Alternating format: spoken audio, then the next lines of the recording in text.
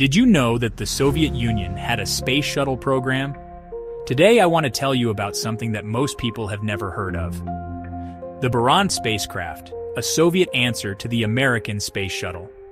In the midst of the Cold War, the Soviet Union embarked on an ambitious project to develop a reusable spaceplane. This spacecraft, named Buran, meaning snowstorm, was designed to rival the United States Space Shuttle program. The Buran program began in the 1970s, with construction starting in 1980.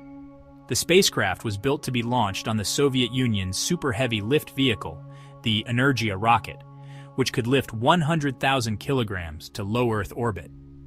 This combination made it one of the most powerful launch systems ever created.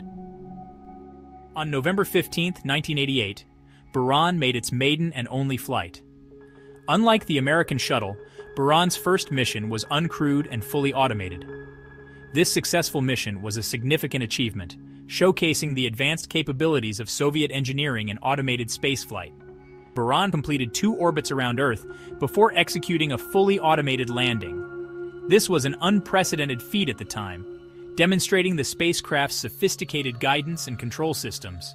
The landing accuracy was impressive, bringing Buran safely back to the Baikonur Cosmodrome. Buran was equipped with 38,600 carbon-carbon heat-shielding tiles, designed to withstand the intense heat of re-entry multiple times. This technology was critical for the spacecraft's reusability, similar to the tiles used on the U.S. Space Shuttle. The Energia rocket, which launched, was an engineering marvel in its own right. It was designed to carry both the Buran spacecraft and other heavy payloads, including large space station modules and interplanetary probes. Unfortunately, only 2 Energia rockets were ever launched.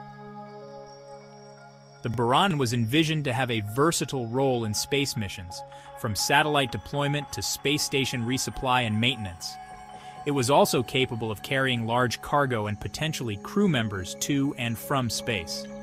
Although the Buran program was short-lived, its development contributed significantly to the Soviet space program. The technology and knowledge gained from Buran influenced future Russian space endeavors, including contributions to the International Space Station. Buran was equipped with advanced avionics and computer systems, allowing it to perform automated dockings and landings. This was a significant technological leap, showcasing the Soviet Union's expertise in space navigation and control. Despite its promising start, the Buran program faced numerous challenges, including high costs and the collapse of the Soviet Union. The program was officially canceled in 1993. Tragically, in 2002, the only Buran orbiter to reach space was destroyed when the roof of its storage hangar at the Baikonur Cosmodrome collapsed. However, the research and technology developed for Buran didn't go to waste. They laid the groundwork for future Russian spacecraft and significantly influenced the design of space station modules, benefiting international space cooperation. The legacy of the Buran program lives on, a testament to the ingenuity and ambition of Soviet space engineers. While it flew only once, Buran demonstrated that the Soviets could match, and in some cases, exceed the capabilities of their American counterparts.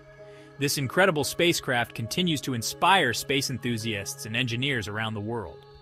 Thanks for watching. So now you know the American Space Shuttle has an estranged Russian cousin. If you like this, give it a thumbs up and you know the rest.